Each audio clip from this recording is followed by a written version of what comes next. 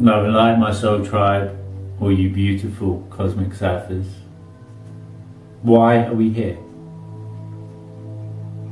As much and as far as I've seen and my understanding is basically we're here to exist. We're here to collect data for source in the hope that every possible piece of information it is collecting from splitting itself over multiple universes, dimensions, multiple beings, each of their experiences collected together will allow source to rediscover where it is from and who created it, right? The best you can do, the truest you can do, is to be true to you, to be you, to do you, not to conform, not to be any way other than who you are. It's going to sound weird, but if there's some people which enjoy being grumpy, right? That's true and right for them. For them to try to be happy and conform is not right. For you to be told something by a spiritual teacher which does not resonate with you, but you try to force it into your being and your understanding of life and existence, for you to feel that you should be that way is wrong. You should be the way which resonates with your true higher self. Whatever it is which you vibrate at most authentically is what you must be. Authenticity is the key.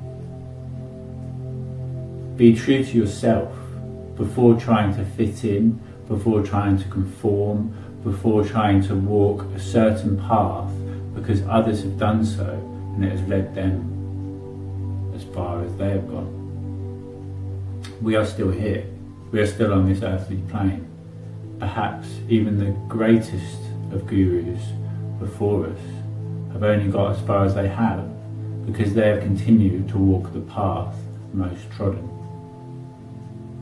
Water will flow down the path of least resistance. The least resistant path is the one already trodden. Again, going back to emotional responses, I saw it as a ball rolling down a hill. I used to respond to anger with anger. My ball would roll down that hill mindlessly in the track that it is worn into the hill, the path of least resistance. I was then mindful enough to catch the ball before it rolled, tried stopping that energy. Don't be angry, stop it. I was withholding that energy, holding that energy in me, right? Stopping the flow of water, you become stagnant. Then I learned to redirect that energy, to catch the ball before it rolls, send it down a new path. And with enough time, this will then become the path of least resistance. This will become the go-to path, the natural response to any given circumstances, can be redefined, re-hardwired and relearned. I'm here to assist and help people relearn, help people discover the tools to allow themselves to relearn, choosing that which benefits you the most, benefits humanity as a whole the most, but in key is the most authentic to you. The path of least resistance is to align vibrationally with who you are, match it completely, integrate with it fully, and just flow through life. Not trying to be any certain way to fit in, not trying to be any certain way to conform, not trying to be anything other than you are.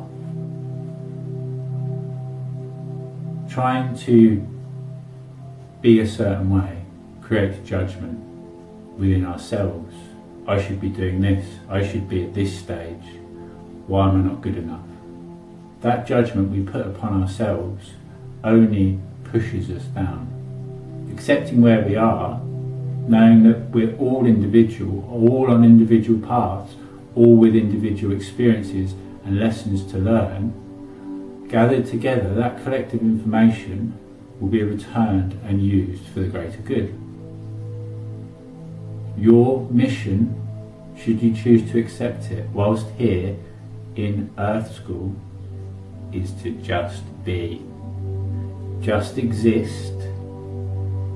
Be the greatest version of yourself possible by aligning with your higher self.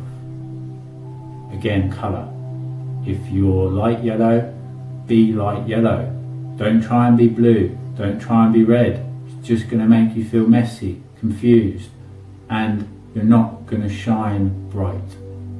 To be true to yourself, shine the brightest you can be proud, confident in yourself, be the colour you are. Not the colour somebody else wants you to be, not the colour you think you should be because others are themselves. Be true to yourself above all else.